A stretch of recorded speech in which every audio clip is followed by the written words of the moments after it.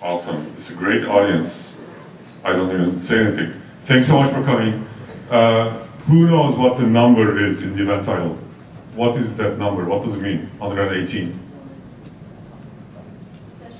How many times we've done the Entrepreneurs Roundtable? Thank you. You get an extra free something. So these events have been free since 2007 when we started doing that, and we've been doing that non-stop every month for this is the 118th one. My name is Murat. I'm one of the co-founders of ERA, and here I have Justin, one of our partners.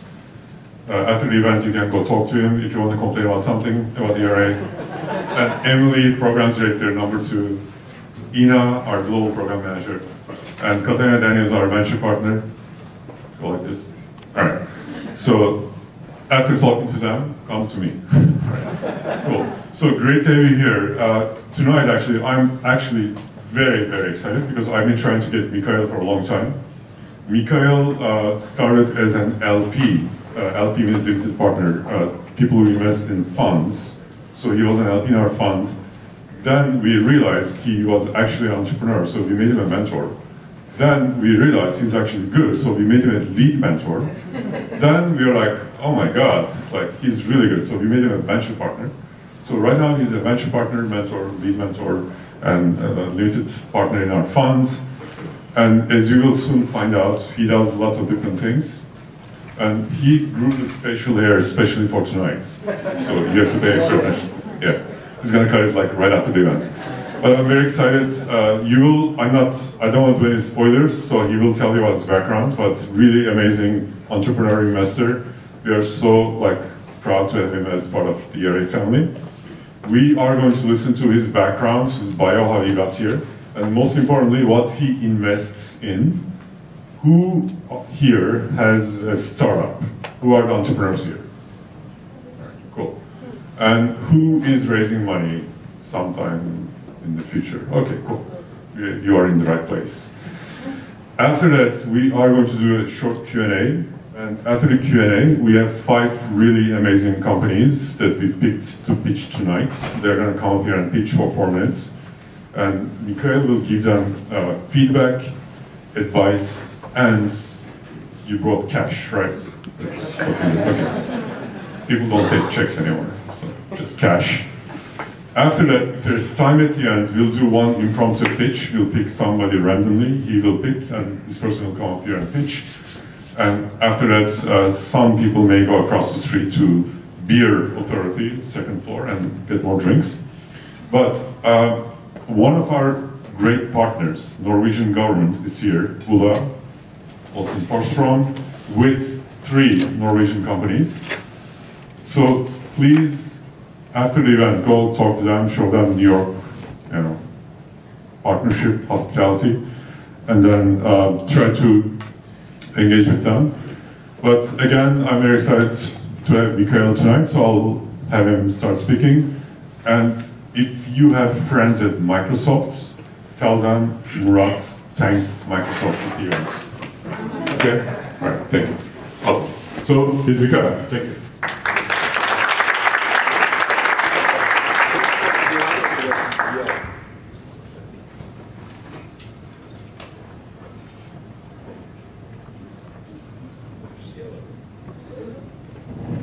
All right, testing. Can you hear me? Good evening. All right. How's this? Good. Sound check. 1, 2. Well, thank you for having me here tonight. Thank you for ERA. Thank you to Microsoft for the hospitality. I know Murat did a quick survey. It looks like a lot of you guys are entrepreneurs, but I just want to get a sense by the industry who's here from the finance space. All right, perfect. No one. How about technology? Most tech guys? All right, good. Advertising, marketing, media? All right, good. We got a little bit of everyone. Fashion? A few people. All right, cool. Looks like a good New York mix, so it's good. So I'll give you guys a quick background of kind of how I got here and how I ended up knowing Murat, how he ended up dragging me into ERA. So it's fine. Ended up, over a period of time, a lot of times, you got to be in the right. People say you got to be in the right space in the right time, and kind of take action based on that. And I think a lot of kind of entrepreneurs that are a lot more successful than I am, that's kind of, I've seen many kind of successful companies play out, and I can name a number of them that I've seen from ERA, from Y Combinator, and everything in between, kind of how they ended up there. And a lot of times it was smart guys and not so smart being in the right space in the right time. So it always comes down to sort of, do you want to be smart or lucky, or where are you on that spectrum?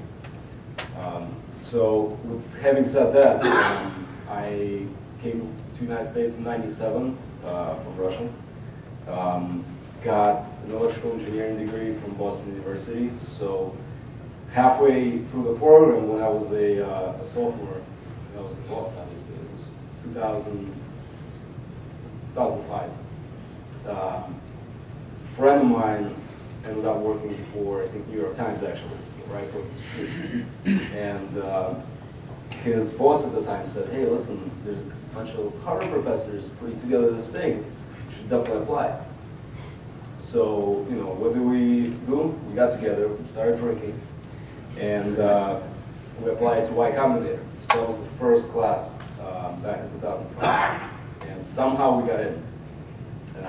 I wasn't really sure. I don't know, they saw my background, Boston University. They were from Harvard, so I was like, all right, cool, I'm going to do you, but take some money from Harvard. So it was good. So we went through the program, which was very much an experiment at the time, because there was no such thing as sort of, you have to go your YC, so you have your VC space, right? 5 million plus. Then you have your kind of angel investors that were doing this as a like a hobby almost. But there was nothing. Nobody was doing this. I'm talking about angel kind of startup investments on a professional basis. And the YC was very much, obviously the pioneer at the time, but the first class was very much an experiment. And I remember talking to Paul Graham about it. I was like, what's the, what prompted you guys to do this? And they said, hey guys, if you fail, this is it. We're not going to do this again. But what ended up happening is actually this company that I founded with two of my partners. We were the first exit for them, about half a year into the program, which was not really conventional at the time. But it seemed like that the experiment turned out to be successful. And from that, a number of other accelerators kind of, sprang forth because the model works, right? And as we clearly see it, but it doesn't work for everyone, right? And we've seen a lot of these accelerators out there kind of having different models and having their own approach, and that's what I'll talk about kind of how we look at investing into companies, but that's what really attracted me to what Murat was doing, because number one, they're passionate about what they're doing, and when we look at investing in companies, that's probably the number one thing we look at. How passionate are the founders with what they're doing? Are they only there for a money grab? And I think a lot of you follow the whole ICO space and blockchain. We can talk about that, but I felt like there was a big aspect of that. Just going for the money grab move. And you got to kind of factor there in the equation. So anyway, so I did YC. I started another company. So we did that for 2 years. I built out the business, moved to California. I didn't want to move to California because I really like shitty Boston weather, so I decided to stay. And started another company, which was more of a learning experience. But over the last, since I've been doing this, 10 plus years, I've realized that good lessons are usually pretty expensive. So, in terms of time, time, money, sometimes it's the same thing. So the second company was very much a more learning experience. And then I wanted to get an MBA because I wanted to see kind of what the business was all about after being an engineer. And they gave me a whole different perspective, because working with code is actually very easy. Working with people, you never know what they're going to do. Code is, 2 plus 2 is 4, right? Sometimes. It actually depends. It depends on on whether you're buying or you're selling, right? So not all of that. Yeah, and so I got an MBA, and then halfway through the program, I started looking for internships at investment banks, and then I got actually. So instead of getting an internship at Morgan Stanley, I ended up stealing a couple of guys from the bank to start the fund, Dominion Capital, which is what we run right now. So that was in 2011. So since 2011, we've done $1 billion plus in deal flow, 250 plus in transactions, everything from kind of early stage stuff to later stage publicly traded companies and everything between real estate, getting to crypto blockchain. Yeah, so initially we started with capital markets, so trading syndicate, basically participating in the book building process with investment banks, doing all of the IPOs, all the secondaries. That kind of got extended more into trading, hiring traders. But then I realized that it's not as simple as just hiring people. You actually got to tell them what to do. So and it's all about figuring out what you're good at, what you're not good at. And it takes a little bit of time. So we have our capital markets group that does trading investments. We also give money to other funds, other private equity shops. So that's something to think about, right? The question is always: do you want to develop it yourself, or do you want to outsource it? And whether you're trading or allocating money, and it's actually the same thing. If you are building your own company, do you hire people internally to build out the product, or do you outsource it, right? And we see that all kind of throughout that spectrum. So trading investments, that's our capital markets group. We have a structured products group that works with publicly traded companies on M&A, debt restructuring, roll-ups. So think of it as, sometimes companies don't want to go to market publicly. They want to have one institutional investor that will work with them on putting together a product that will help them either buy another company or restructure debt or do a spin-off. So that's structured products. We have what I call a venture capital group that mostly gives money to Murat, actually. But we do some of one-off investments as well. Some ERA companies and some not, but kind of think of it as just private investments, right? And then we have a fourth group that's a real estate group. So we do equity investments, we do debt investments, and sometimes we take on projects to develop ourselves that we like, but we couldn't necessarily, for whatever reason, find a GP to partner up with. Because the idea is, like I mentioned before, whether you want to outsource or build something internally, is if you're going to do it internally, you have the team, you have the expertise, you have the know-how, you have the resources, right? If you can have someone do it better, then why not have someone do it better, right? So that's kind of the recurring pattern. So we actually own 4 hotels here in New York. We do debt investments all throughout the country. We actually spun out our debt strategy as a separate fund because it makes it a little easier to leverage on the portfolio basis, get credit lines, and JVs, yada yada. So legal stuff, but that's pretty much it. That's the whole fund. So the idea is, again, working with smart people that you can trust.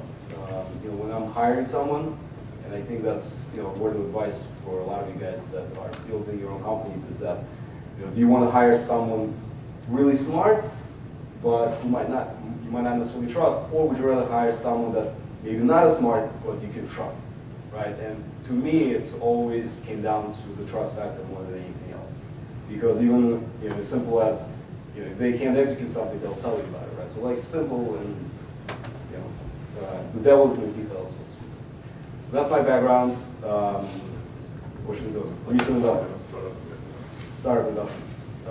Recent investments. What kind of startups do you invest in? What kind of startups do you invest in? Okay, so let me explain our investment process when we look at startups, right? First, I mentioned that the number one thing we look at, and that's really kind of the easiest thing to look at first, is how excited someone about what they're doing, right? If someone comes over and I'm not going to name a startup, but I have a startup that failed actually in the ERA. And there's nothing wrong with it, right? Because what's the probability? Like 8 out of 10 startups fail.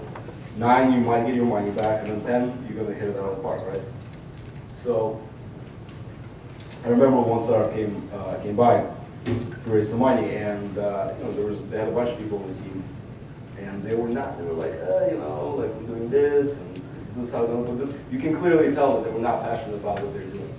If someone's not passionate about what they're doing, why should I be passionate about what you're doing, right? So you gotta kind of portray that. Even you might not feel that way, right? But it's all about the message. So that's number one. Are you passionate about your product?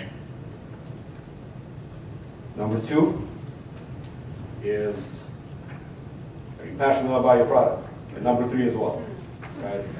So those top three things. Because if you're passionate, and I've actually seen that play out a number of times, even if your initial idea might not necessarily be successful, they'll find a way to do it. And one story I like to tell is, I mean, most of you probably heard of Reddit, right? So initially, it was not a front page for the web. I don't even remember what the idea was, but it was something really stupid. And actually, Paul Graham at the time told both Alexis and Steven that he liked them, but he told them to come back with something else. So I think they reworked it, and that's how Reddit was born. The other company from the first YC class that I like, I like to use them as an example. It demonstrates perseverance and a lot of other things. So actually, before I'll tell you what it is, one of the founders used to crash on my couch because he was homeless for a few months, but he's now worth $500 million. So definitely paid off. So the first, so that company, first product used to be called Kiko, which is an online calendar. Before Google came out with its own online calendar. So the year was 2005. Basically prehistorical times. And I remember after they put out their product, 2 weeks later, and they were very, very excited. So Ajax just came out like, you know, that time frame. So we started getting all these cool technologies that we can use to do asynchronous JavaScript, being able to send messages back and forth on the server seamlessly without refreshing the pages. It was really cool. And they were very, very excited about it. They had no idea how they were going to make money yet, but that's a different topic. And then Google obviously came out, completely crushed it, so they were devastated. I think they ended up selling their code base on eBay for like 300 grand at the time, which was an incredible move. And then, you know, I was talking to Justin, I was like, listen, so what are you going to do? Like, you know, you made a little bit of money, and I don't know, I'm going to just wear this camera on top of my head and kind of broadcast my life. So I was like, listen, you're not even that interested. Who would want to follow you 24/7? Like, it doesn't make any sense. No, it's okay. Like, we'll figure something out. Like, all right, cool. So, obviously, we was wearing camera on this at 24/7, broadcasting his life, and as a result of that, they needed to write a server to be able to handle all the video streaming, and that did not exist. So, a stupid idea basically was the foundation for creating a really cool technology. And I think some of you might know which company I'm talking about. Justin TV was born from that. And then they were actually not having very much success with that. And what ended up happening, one of the subsets was called was the gaming channel, which morphed into Twitch down the line. So the rest is history.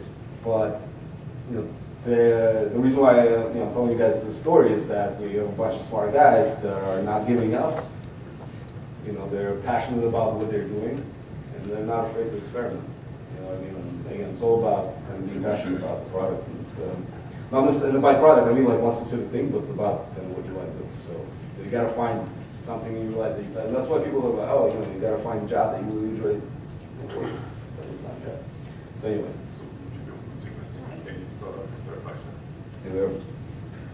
Well, that's the first 3 criteria, right? And then we got to go into the realistic stuff, right?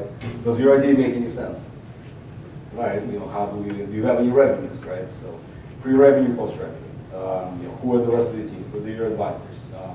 Does your idea have any kind of basis? Is it grounded in reality? Is it something insane? And you know, I've seen insane ideas that actually went out to make a lot of money. Just like I've seen really good ideas to be completely bust. So everything in between. And then you kind of, you know, the world evolves at a very quick pace. So something that's relevant now might not be relevant in the future. But yeah, that's pretty much it. So latest investment. let's see, I invest in Promolo, which is an interesting startup. They do management software for marinas, which is pretty interesting because you think, you know, how does this make any sense? But apparently it's literally, you know, the business is run on paper napkins, and they need to evolve to kind of keep up with the times and kind of advance that improvement. So it's pretty cool. Why did we invest in them? I think there's a strong opportunity for recurring profitability, and actually a big reason why I ended up investing in Molo is because of Sandberg. Sandberg, I think some of you guys know, is a subscription-based business for perfume. I'm probably not the candidate for it, but we'll really, you guys can look up the startup. But what I really like about the fact that, so Maria is the CEO, and she was really passionate about what she was doing. So I kind of looked at the model, and it made sense to me because it's a pretty sticky subscription. It's a good product. There's nothing like that out in the market. You know, I initially invested into them when they were doing, I think, basically zero.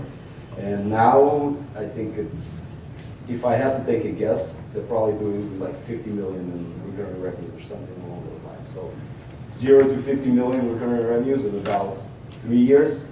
Why and what can we learn from that? One is they're really passionate about what they do. Right? They figured out the model. Initially, it didn't really work. You know, working with suppliers and working with their, you know, putting everything together. And it's not. You know, the other thing is like, a lot of people look at kind of the entrepreneurs and people that are on companies and say, oh, like, you know, it's starting this business, you have an idea. It's, you know, they only see sort of the result. It's very difficult to see, like everything, all the work that went into building it. So if you look at an iceberg, right, floating in the ocean, you only see the top, but you don't see 90% of it that's floating in the ocean, right? So it's about the details, about kind of day-to-day things that you put into building it. And I'm an engineer by background, and you know, some of you guys are also engineers, I would assume. And as you know, to build a system, the system is just a summation of its parts, right? You don't build the whole thing at once. You build a kind of one little thing at a time, and then you put it together. So think of Google, for example, right? Google didn't get to where they are today overnight, right? They started off with kind of, you know, very, you know, now it's simple, but, you know, you know, we know the PageRank algorithm, started with that, and then over time they added all of these search functionalities. You know, the auto completion, they didn't have that, you know, 10 years ago. So it's, again, summation of parts, right? But that's pretty much it. What's the best way to get in touch with you? That's the email. But I might ignore you.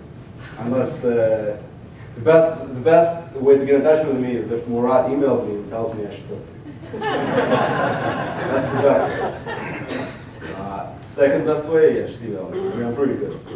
Q&A? Yes. You mentioned before you invested in a few hotels. Yes. I'm curious which hotels they are and what you're doing to combat the shared economy and then hotels that are moving towards a millennial-focused model. Yes. You know, interestingly enough, believe it or not, Airbnb and the whole shared economy is not the biggest competitor to hotels.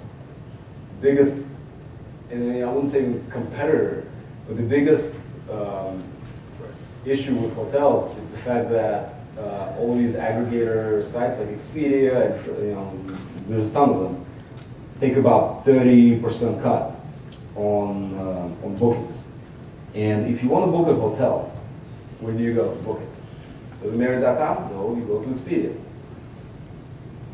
But yeah, that's to answer that question. So the second part of your question, you know, which hotels do we own?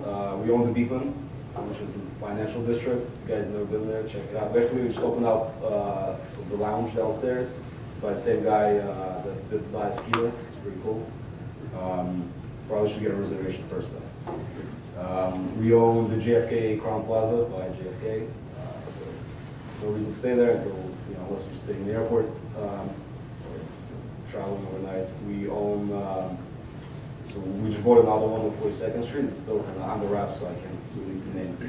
And yeah, so hotels and interesting business. Do you invest in the co-working space? You know, I've looked at a bunch of them, and there's just so many of them. It's very hard. It's very hard. I mean, everything's a hard business, but there's just a lot of them. Would you be interested in a pitch? Maybe I could listen to it. Is it profitable? We've been open 3 months. We got about 40,000 in recurring revenue. Is it profitable?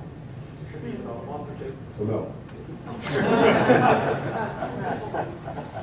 You mentioned money grab in the Yeah. same sentence as ICOs and blockchain. Yeah. Curious what you think about the whole technology and distributed apps as a whole. Yes.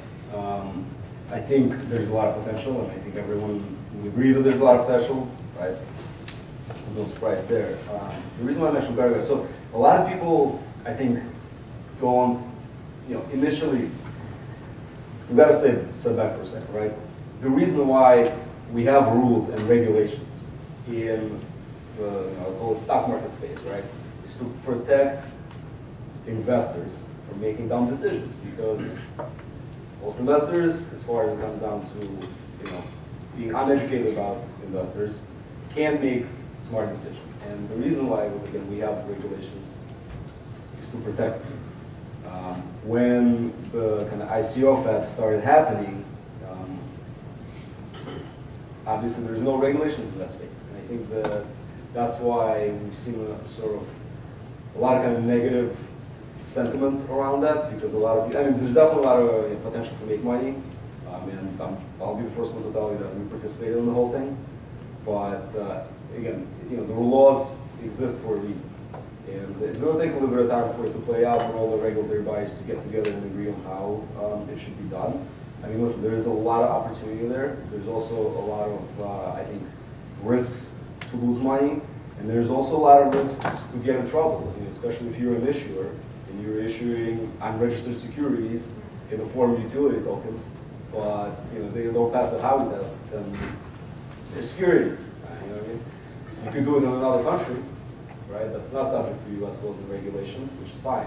But if you're issuing unregistered utility tokens that look and smell and behave like a security token, you can get in trouble with the law. So I hope that answers the question. Yes. How do you keep yourself sharp and just peel back the layers and ask questions? You have so many people coming at you with every idea in the world. So what do you do to just kind of clear your head and be able to just focus and ask the right questions, peel back the layers, and find good investments? Yeah. So I asked that So question because I saw you on the mountain, like in the photo over there. yeah, that's a great question actually. Two answers to that. One is try to surround yourselves with people that know more about the subject than you do. Right? Surround yourself with the smartest people possible. And people say try to be the stupidest person in the room, but yeah, you're only the stupidest person in the room. When you surround yourself with smart people that you can rely on, and that's what I was talking about, trust, right? You can trust someone to give you an honest answer, not an answer that you want to hear, but an answer that you should hear. And then the second part, so a couple of years ago, a friend of mine said we should hike Mount Rainier. So I said, hey, what happened? Let's do it. How dangerous can it possibly be? And I felt like I got PTSD from that, to be honest with you. But it was also really cool because when I didn't realize how intense you feel like you're in a different planet. I mean, for those you guys seen Interstellar, the movie, if you know that ice planet, I felt like I was there. I've never served in the army, but I would, or in the armed forces, but I would imagine that it's kind of like that, where when we were hiking to the top, it was the first time I was really afraid for my life, because it was the first time when you can't just leave. So you guys are in this room, nothing is stopping you from getting up and leaving. But when you're there at 14,000 feet, very little oxygen, you're tied into other people, you can't leave, you can't bounce. So you've got to continue, you've got to kind of follow through. And it was interesting because I've never been in that situation. And for some reason, we're going to do it again this year. What?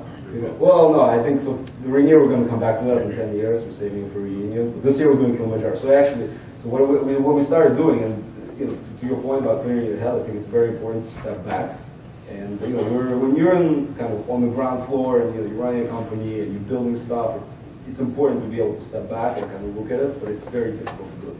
it's easy to say that, it's very difficult to do. And when you get away from everything, you don't have your phone, you know, you're looking out. I mean, listen, human bodies haven't changed relatively, you know, over the last couple 100,000 years, but technology has evolved very, very quickly. So I don't think our bodies are designed from an evolutionary point of view to handle this much information. Twitter, Instagram, Snapchat, like I don't even know what's the hottest thing right now. I think Instagram is doing something that they call Snap, and Snap is stuff like that. Nothing makes sense anymore. So our bodies are not designed to process this much information. So I think it's important to be able to step back and get away from everything, go back to nature, kind of, you know, disconnect, and, you know, allows you to kind of clean up yourself a little bit and not think about mission. But yeah, so one thing that I started doing is we're actually doing this as a kind of corporate bonding event, if you will. You know, some companies go out to get some beers, and we go to climb some mountains. Yes. What sectors are you most excited about for the next few years that you might be out there? There's, well, it depends. It's, you know, we're basically invested in a lot of different stuff, so I think it's important to, you know, we're really, okay, we can talk about boring stuff like real estate. We love real estate, right? We love real estate. You probably expected to see blockchain. We like blockchain and cryptocurrencies. I think that's pretty, you know, anything that has to do with sustainable resources, I think is interesting. I actually just got a Tesla a couple of weeks ago. I will tell you right now, I'm never buying another car that doesn't have an autopilot feature. It's incredible how American the car is. It's for the laziest people possible. I'm not joking. You come out, the door opens. You sit down, you press the pedal, the door closes. It's very, like, the quality and finishes of the car is not that good, but as far as having, like, these very thoughtful things, and you know, it's interesting how they approach the whole thing, because you know, they sit down and they say, you know, if we have to build a car from ground up, let's do it. You know, I got a Model X, so the windshield goes all the way to the top, so you don't feel like you're, you know, claustrophobic. You can actually see everything in front of you. So I drove from Boston. I was doing a lecture at Boston University. I drove from Boston to New York on one charge. Actually, not Jews. I drove maybe 20 minutes. The other 3 hours, the car was driving itself. It was awesome. My wife was freaking out. On that note, thank you so much. One more question? Great. Thank you. Great. So now we have 5 companies who are going to come up here and pitch. If you're like a better car than Tesla, you might be in luck. But the first company I think you're going to like, because is coming up here to pitch us Property Club. You have 4 minutes, and let's encourage him. Thank you, Murat, and thanks, CRA, for having us. So I'm going to start by asking you all a question. Why is searching for real estate online such a nightmare? Why, when you go online, go on a listing site, search for a new home, why do you have to worry about, is this listing real? Am I going to get hit with thousands of dollars in broker fees? Is somebody going to try to scam me or steal my identity? So the answer to that question is actually, we let it be so. So I'm going to tell you a brief story about how a listing gets to market. So what happens right now is I have a listing, I'm a landlord, or I'm a landlord, I want to sell my property. So I go out there and I talk to real estate brokers. Eventually I hire a broker, that's the listing broker. The listing broker takes that listing, puts it into a CMS, it starts syndicating, it goes to the MLS, it gets to dozens and dozens of portals all over the internet. Another broker sees that listing, that second broker decides they maybe don't have that much business, they'd like to generate some leads, maybe work as a buyer broker. So they create a copy of that listing. Theoretically, they're not allowed to do that. They can't copy a listing that they don't have an agreement for and market it. But they'll do it and they'll syndicate it. It's as simple as changing an apartment number. So let's say I have a listing, it's apartment 1501, the other broker lists it as apartment 15A. Or, hypothetically, they make up an address. So now, as an end user, you guys, who are out there looking for an apartment, you go to a Zillow, you go to a StreetEasy, you see the same apartment, not once, but twice. In New York City, in some portals, you'll have this happening not 2, 5, 10 times, but literally hundreds of times. Naked Apartments, part of Zillow Group, has listings out there that have hundreds of duplicates, hundreds of copies. The other problem is once you find a listing you like, and you decide you want to reach out to the broker, you are going to basically click a contact button. So I'm going to take a brief survey. Who thinks that your personal information, your inquiry, is going to be directed to the listing broker, the source? Raise your hands. Who thinks that your information is going to go to the person who listed the property? You're all wrong. What's going to happen is Zillow or StreetEasy is going to take your personal information, turn around, and sell it to the highest bidder. That is not the way a real estate marketplace should function. My name's Andrew. I'm the founder of Property Club, and we're building a decentralized real estate marketplace that essentially guarantees quality listings and removes third parties. We're doing this by introducing an ERC20 cryptocurrency that acts as a mechanism to facilitate the verification of properties and listings by our community, by anybody who's out there. On top of this, we're exploring how to use blockchain to improve and enhance user experiences. For example, by offering users new experiences, such as tokenizing properties, tokenizing real estate, as well as removing friction from the process.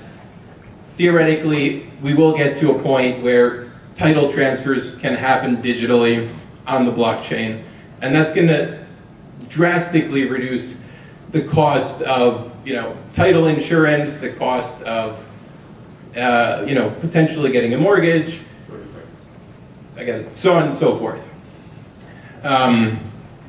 If you're interested in helping us revolutionize the real estate industry, feel free to reach out to me. We're currently raising about $800,000 on a convertible note. Thank you. How long do you have? 4 minutes. All right. So you know how the 3 things I mentioned? The 4th thing is how are you going to make money? Very important, right? So essentially, there would be a subscription model. Initially, there's an issue of marketplace liquidity, right? Well, subscription model, but who's paying? Agents and realtors. Okay. So right now, you basically have 2 models in the real estate industry. It's either subscription or they sell leads, right? They sell leads, they sell them to third parties and add friction to the process. Okay. So what we're going to do is initially there won't be any fee, it'll be freemium. And that's just because there's an issue of marketplace liquidity. If we say we want it to be peer-to-peer, we're going to charge a subscription from the get-go, we'll never get a critical mass of supply, and then users aren't going to want to use the portal. So it seems like you're trying to solve a problem that's inherent to the space, but you're using blockchain to do that.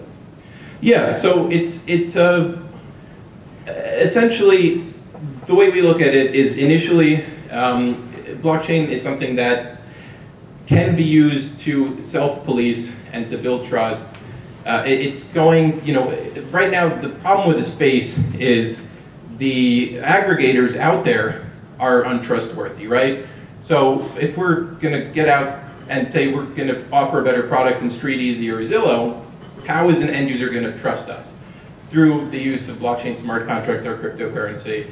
So whenever a user goes out, they verify a listing, they'll earn a reward. So is the problem that the listings can be verified? I mean, the reason why I'm bringing it up is because, so when we look at, in general, especially blockchain technology companies, first question I always ask is, just because you can, doesn't mean you should. So can this problem be solved in another way? Well, it wouldn't be cost effective to solve it in another way, and there is the issue of end users not trusting a centralized source, right? Right now you have centralized marketplaces that aren't doing a good job solving this problem. And then realistically, moving forward, we see our currency and blockchain as being value add and being a differentiator. So moving forward, you know, down the line, once we have a robust dynamic marketplace, we can start putting contracts of sale on blockchain, digital transfer of title, tokenization. There are a ton of use cases. But how big is this problem? Is this really even the problem? The supply? No, the problem you described that you saw with blockchain.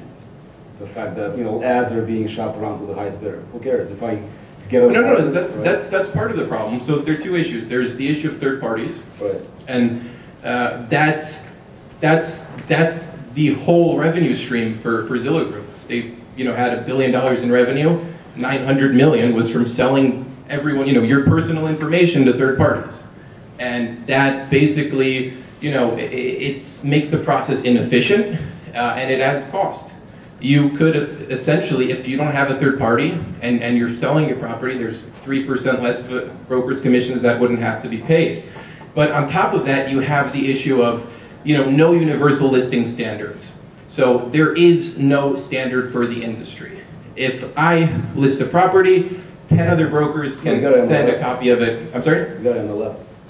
Yes, but Zillow and the centralized sources don't abide by the rules of an MLS. They accept listings from all over the place.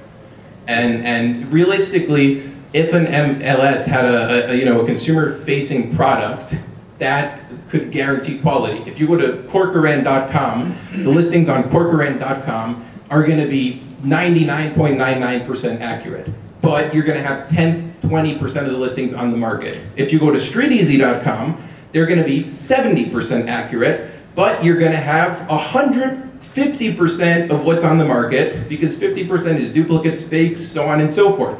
It's, you know, we did a bit of a case study, and we asked users, we showed them two sites. One was a peer-to-peer marketplace where we put up some hypothetical listings. Everything was 10% below market, and it had very limited supply.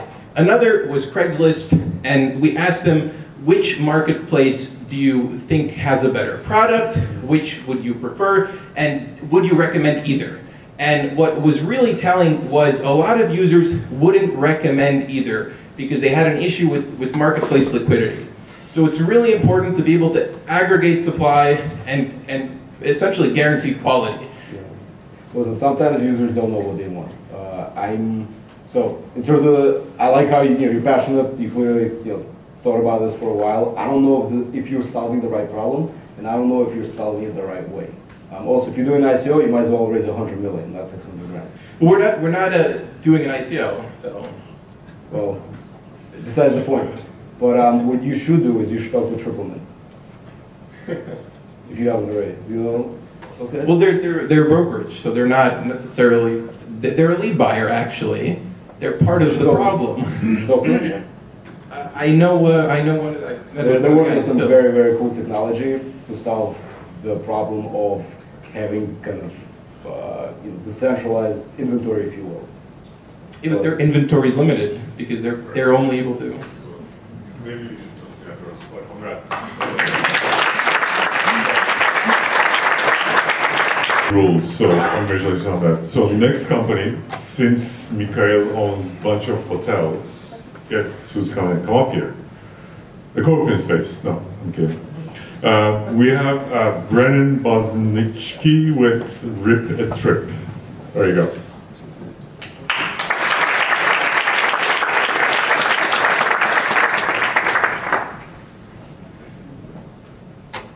Hi everyone, thank you for coming. My name is Brennan. Thank you ERA for hosting the event. Tonight I am pitching Rip a Trip here on my shirt. See the passion. Rip a Trip is a big data adventure travel platform.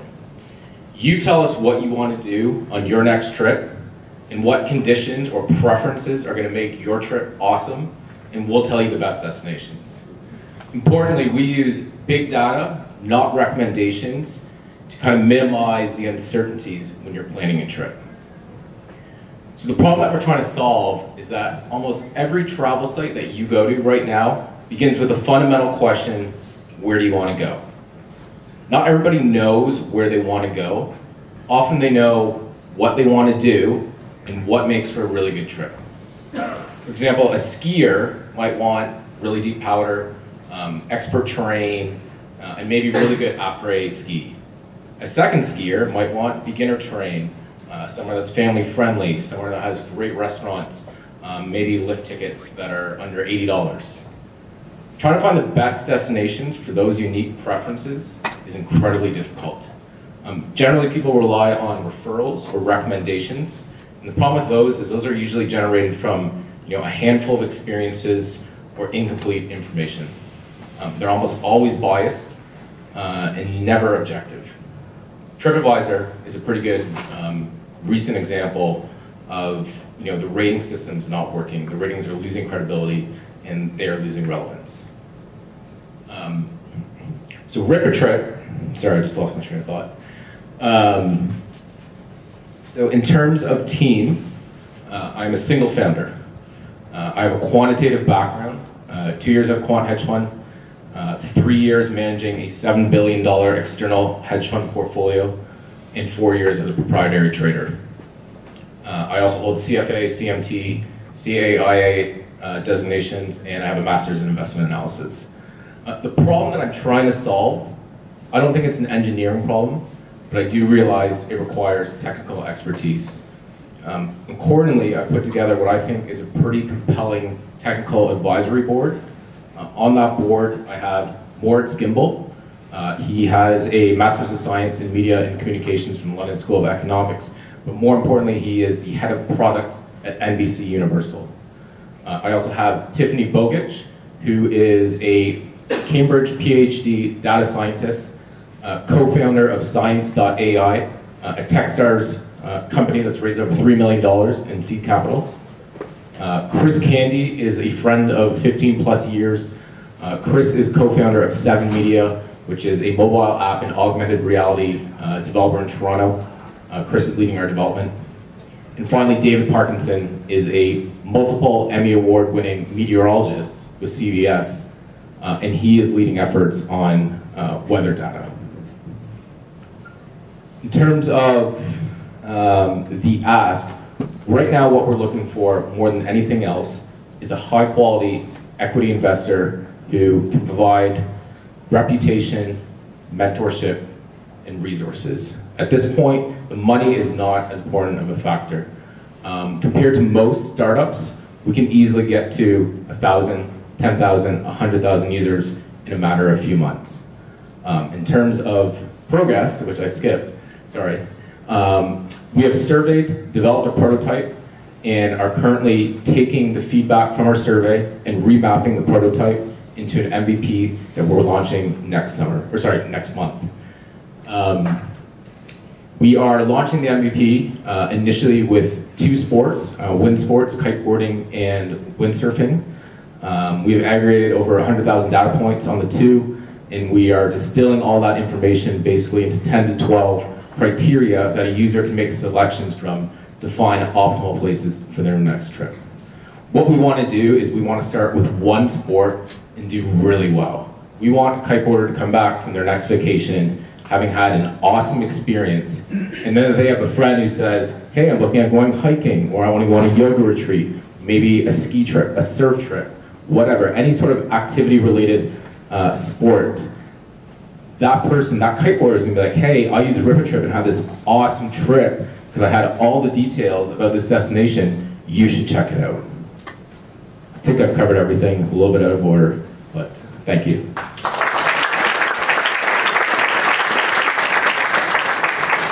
Pretty good pitch overall. I'd say problem clearly stated. You spoke about the team and advisory, relevant experience. You touched on the fact that you already have a prototype, which is good. And you outlined kind of your roadmap, more or less. I think all of those are good points. I would have spoke about maybe the business plan a little bit and how you envision to make money, just conceptually and even at a high level. I think that's important to mention, even though I think we get an idea. Can I quickly address that? Yeah. So initially, our sole motivation is creating value, is creating a brand that people want to come to, recommend to their friends, and that is like our singular objective. Obviously, we need to monetize it. First thought is an internal booking platform. So right now, if you look at the space, so the entire adventure travel industry is about $700 billion. If I ask you to name one dominant player in it, go ahead. We all know what that is. TripAdvisor. Okay, sure. I wouldn't. I think they're on their way out. But I don't know anything about this space. So. What I think I'm trying to get at least, is specifically with adventure travel, TripAdvisor is a little bit more broader. There's no dominant player kind of catering to this audience. There's no Airbnb, there's no Uber, there's no leaders in the space. So it's a fragmented industry, is what you're saying. Thank you. Yes. Sorry, back to monetizing. Yes, so preference would be internal booking platform. So there are hundreds of booking platforms for adventure travel that you have never heard of.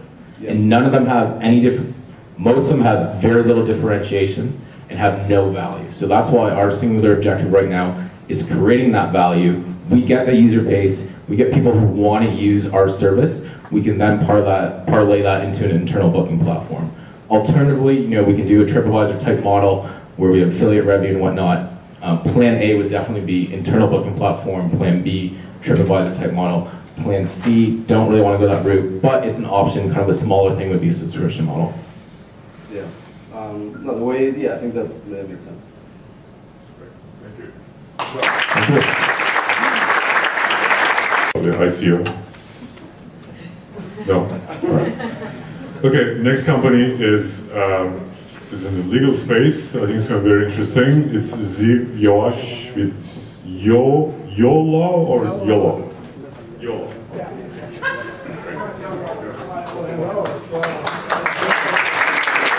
Thank you for coming. So imagine that you have a great product. Imagine that you have an amazing team and you're ready. You're ready to start going. So you need to form a company.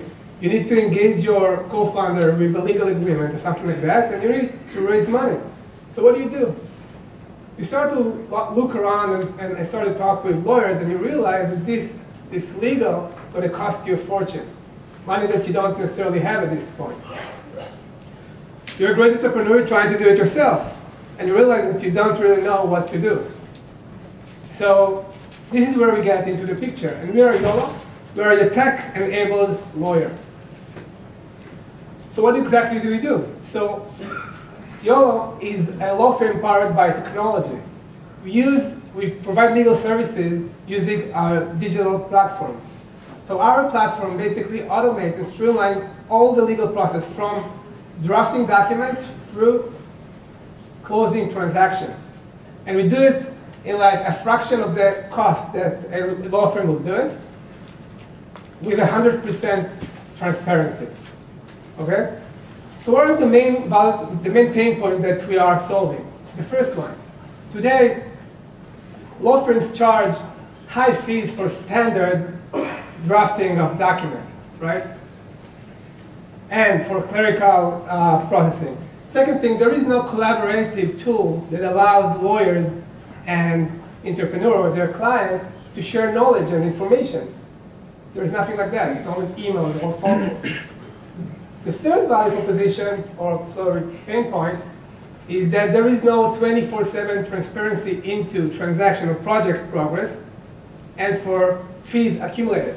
And the last but not least, there is no one single place that you, as a company, can see your entire legal regime. So there is no dashboard that you can basically see all your documents and run query on the documents. So how we're solving it? So our product has 3 elements. First one is automation of drafting a review of documents. The second one is automation of transaction processing / closing. And the last but not least is automation of document management. Let me explain. When you go on our online platform, so you basically see the entire workflow that you as a company will need.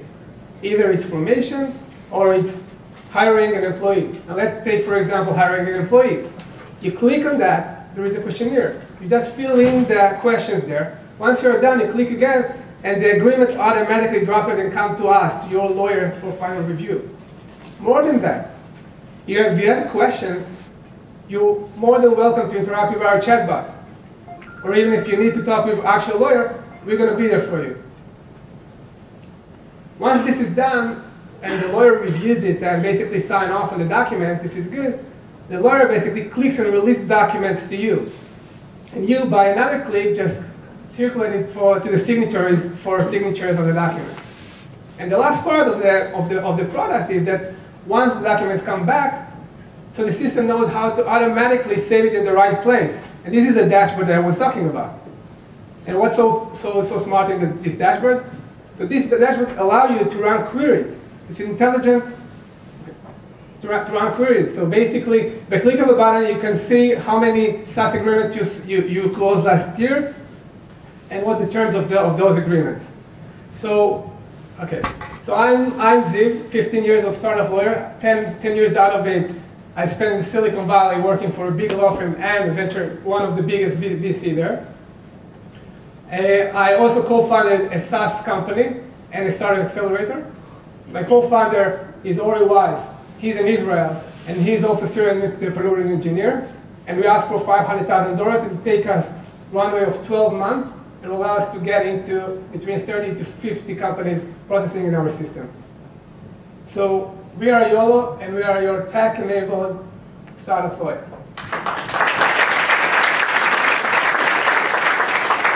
So the company that you mentioned that you founded earlier, the SaaS company, what happened with it?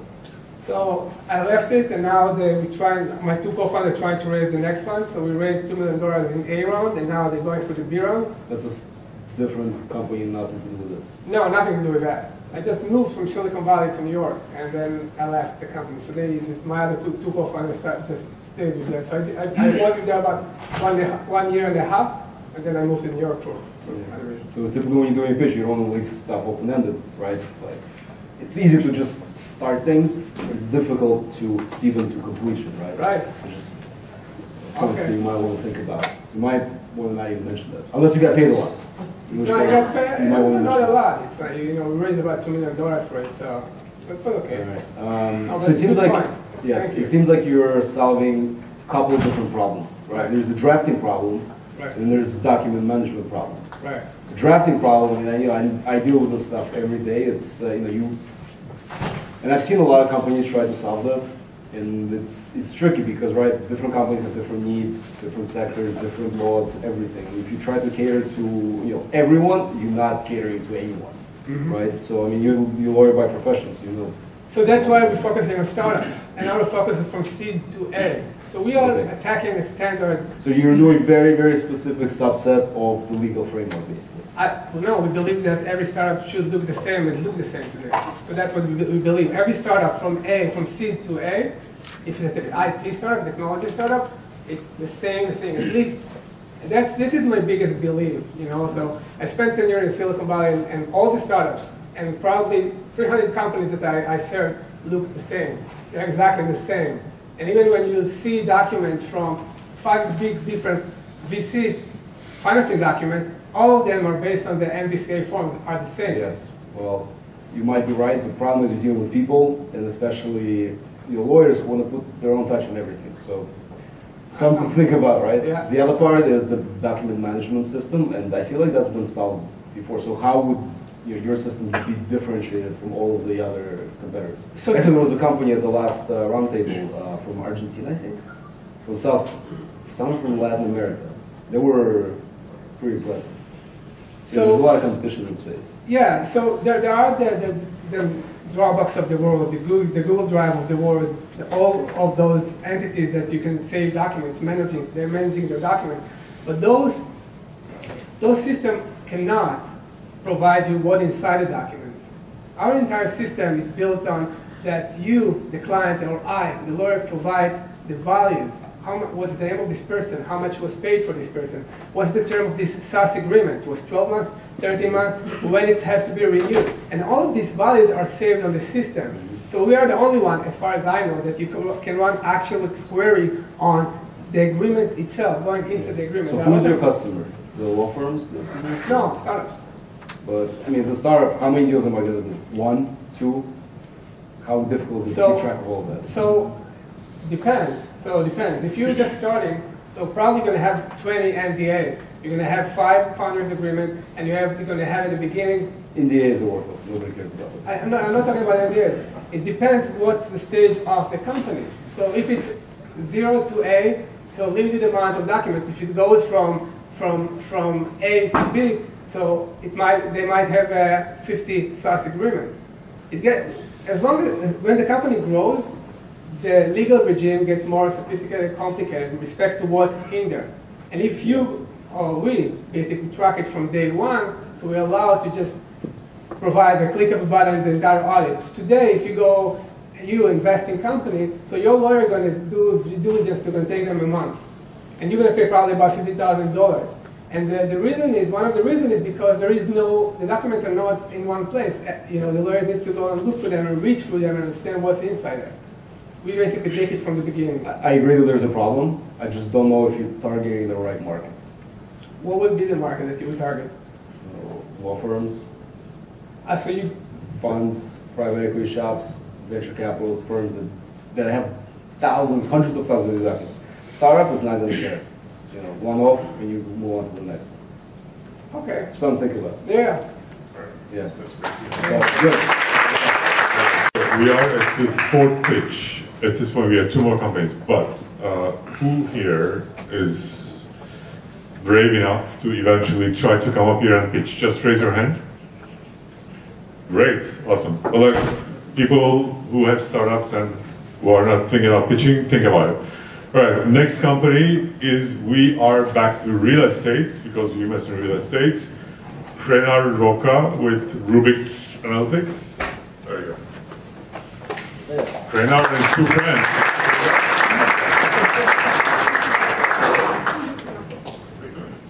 Hi everyone, I'm Roka. I'm Amar. And I'm Tommaso. And we are the founders of Rubik. So we have developed a software that prices any apartment in New York City giving arbitrary market conditions.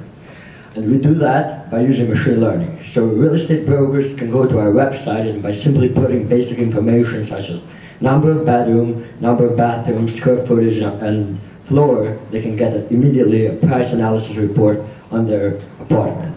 And we do this in seconds. Otherwise, they have to spend up to 10 hours to manually go to all this data and present it to their client because they need to justify their price. So for a small real estate brokerage, with 20 agents, they would spend up to 1,000 to 2,000 hours on this task. So right now, we basically developed a software that lets agents go onto our website, enter some simple parameters, like he said, and get an instant report in seconds. The technology behind this is machine learning. There are 2 key algorithms here at play. We basically use clustering algorithms to identify comparables, and there are price prediction algorithms that actually determine the actual sales price of the apartment. Where we want to build this product basically right now is a simple report that gives you the price, the comparables, gives you market data, and justifies the whole thing. What we're building right now is a whole sales solution for them, for a broker to come in, enter the necessary data, and get a whole sales strategy on how to sell the apartment, at what price, what is the ideal time to put it on market, and what is the probability of sales. In fact, right now we're working on a price sensitivity analysis tool, which basically lets you understand what is the probability of selling this property at a given price over a given time period. In terms of the business model, it's B2B SaaS. The price point is $100 per seat per agent. This is based on talking to our customers and moving on to traction instead of moving on to traction.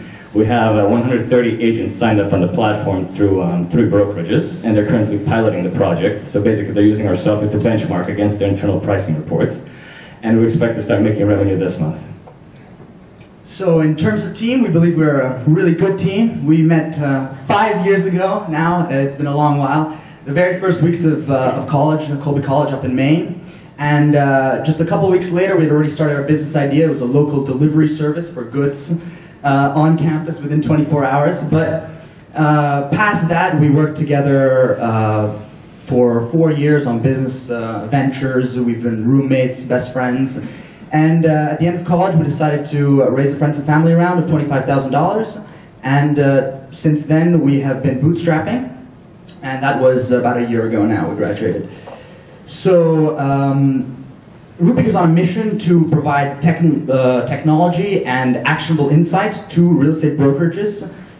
In this moment, at least only New York, small and medium-sized real estate brokerages is our focus. And for that reason, we're raising $250,000 for an 18-month runway. And how the money will be split up is 60% operational costs, including IP development. And then there's the rest will be split up in marketing, sales, and data and technology. So thank you very much.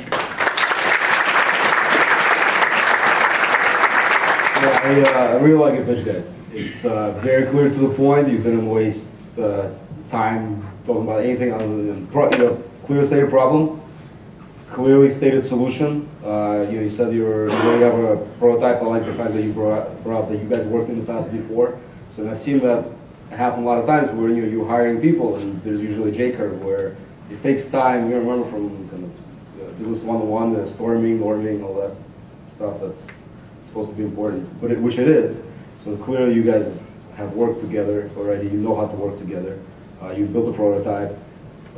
You recognize that there's a problem in the industry, and instead of saying, hey, let's go out and raise $1 million, you said, oh, why don't we put something together to solve it and see what happens from there, which is, looks like what you've done. We didn't want to become too much risk just going into it.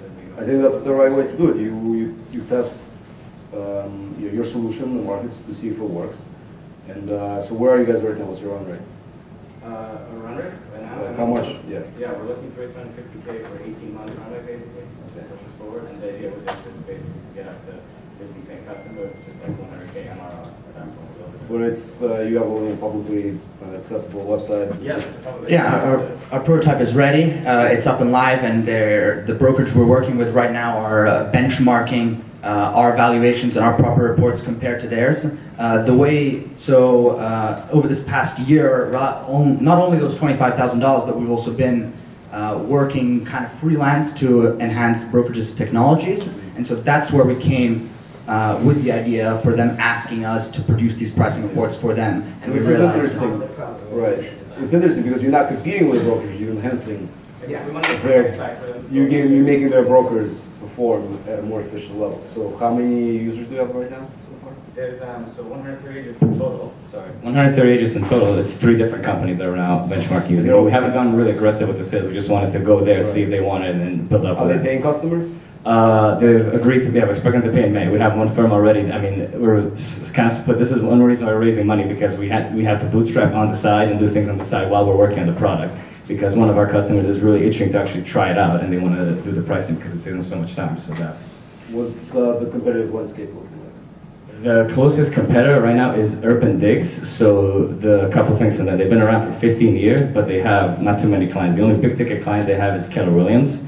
What they do is they produce very basic pricing reports for the data, and they don't have too much data available in the market. What we're trying to do is go beyond that, give them advanced insights. So how long should I keep this on the market? When should I put this in the market? Basically use AI and all this data to give them a strategy how to sell and execute on. Basically nobody's doing what you guys are selling. Yeah, to this level of sophistication, no. Other than maybe in-house tech like Compass, that might be a thing, but Compass doesn't share its technology with anybody else. Yeah. So that's the advantage there. We're a tech company selling to brokerage, not a brokerage company trying to be tech enabled. We should apply to it already. Oh, we have. We have. Did they get it? Interview? All right. You should interview. All right. Good job, guys. Thank you. Great. Mikhail says interview them. We have to interview. Great. So, last company. But after this company, we are going to play a game, and we're going to pick a company to come up here and pitch. There's a bunch of cash here. Mikhail brought. That was awesome. Cool. So the last company is actually, I think they're from your home country, Mikhail. Alex with Peer Click. There you go. I was like, what you speak for? Yeah. Thanks everyone. I'm Alex and I'm from Belarus. So. USSR. USSR. Yeah. Near from Russia. So, before we start, I'd like to ask yourself, do you know how much time you spend trying to manage ad campaign in Google, in Facebook, maybe in LinkedIn, or maybe all of them? Before you answer, I want to point of view. I have not. I just named only a short list of advertising resources that you may have used. But what would you do if these campaigns are numbered in dozens, hundreds, thousands? I'm sure you never want to be in position of losing time and money because you just have not responded quickly. But we have found a solution that allows you to track, manage, and analyze all of your ad traffic in one place, making your advertising more effective and profitable. It's not a simple analytic dashboard.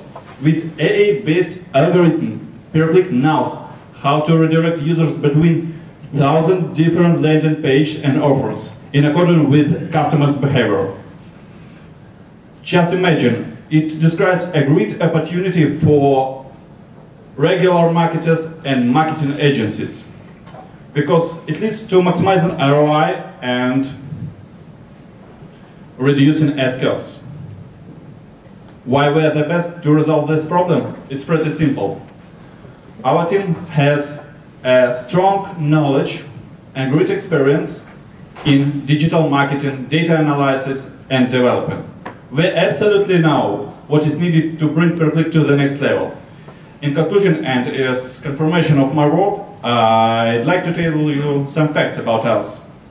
2 months ago, we started our billing plan, and now we have more than 75 paid subscriptions with 300 users worldwide. It brings us more than 5,000 monthly recovery revenue. It is still growing. Now we are looking for strategic partnership to accelerate our growth. Thank you for attention.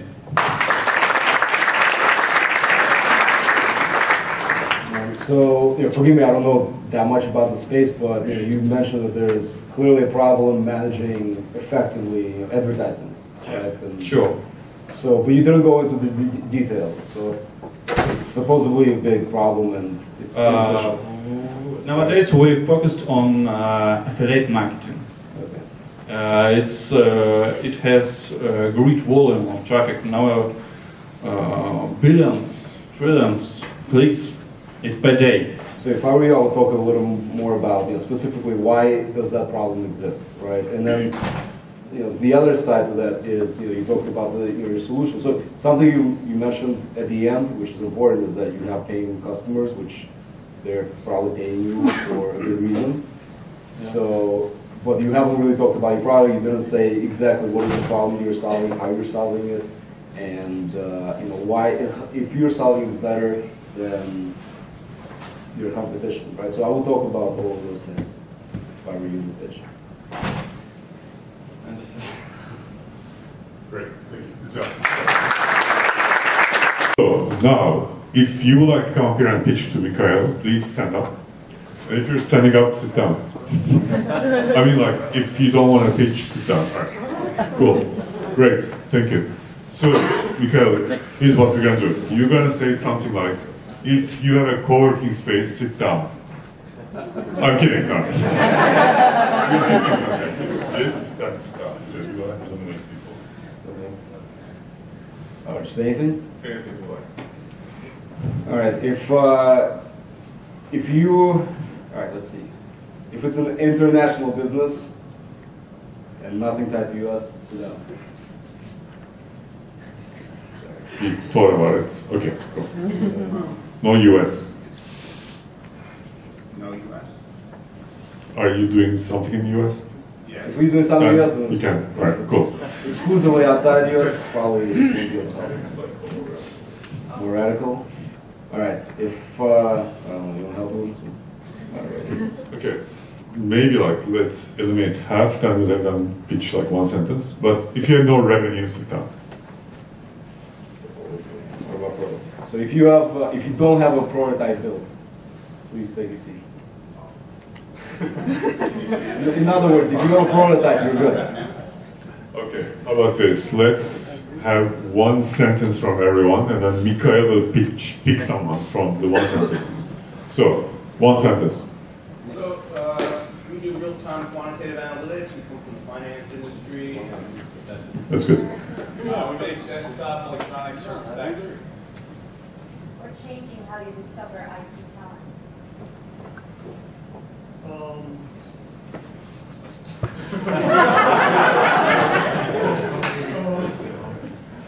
Michael tagging for paint vehicle for paint. You put the identification into the paint.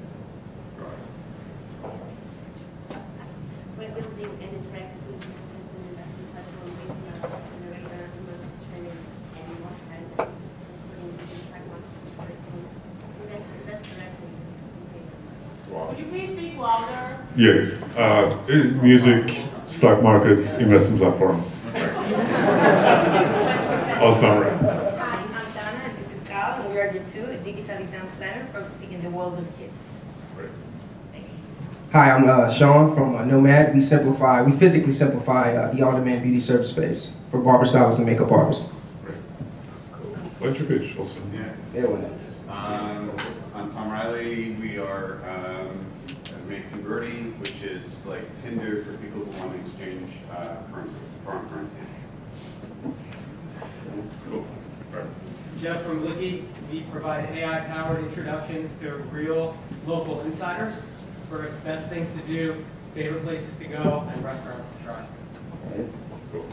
Hi, I'm Chase from Pluto. We're an analytics platform for businesses to measure and improve their diversity, inclusion, belonging, and pay equity. My name is Dalton Hahn, co-founder of Pop-In. We are a on-demand fitness marketplace where users access fitness facilities and pay by the minute. Yeah, my name is Nikita. I'm from Russia, and I make a method of rehabilitation on attachment for any wheelchairs. And we do an ecosystem for disabled on blockchain. Hardware for disabled people, like wheelchair. Okay, got it. No. Yep. Hi, my name is Mikhail. I'm the co-founder of Moodbit. We are analyzing the mood of the employees to improve the levels of engagement. Josh Bobrowski, co-founder of Initial Office. We build the world's best co-working spaces. Main Streets. I work with Main Street stores, products and services, and we use a catalog of 4,000 dropship companies to increase their revenue. Great, thank you. So, Mikhail, pick one. All right, I'll have to go with the paint because I've never actually encountered someone in that space. So 3 minutes. Sounds interesting. Congrats. Let's give a round of applause.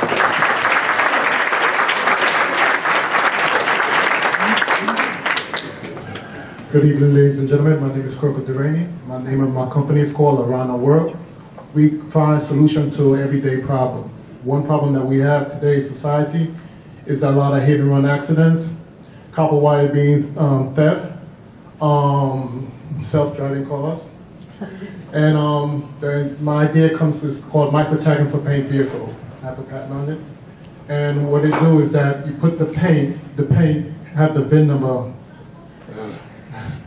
The VIN number is in the paint, and you put and then you spray the paint onto the vehicle. I have a prototype, and this is the prototype here. It's so small you can't see with the naked eye. And then you have the VIN number into the paint, and you spray it onto the car, and when somebody hit an object, or a person, or another vehicle, the paint will transfer from that car to another car, and you will have the VIN number in the paint itself, so you could trace the car back.